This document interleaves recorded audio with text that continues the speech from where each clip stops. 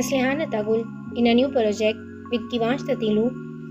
Neslihan Atagül recently appeared in a series, Saffron Kiss, along with Ingi Naikurik, but she left the series because of her illness. This dramatic exit of Neslihan Atagül from her successful series made a huge buzz on social media.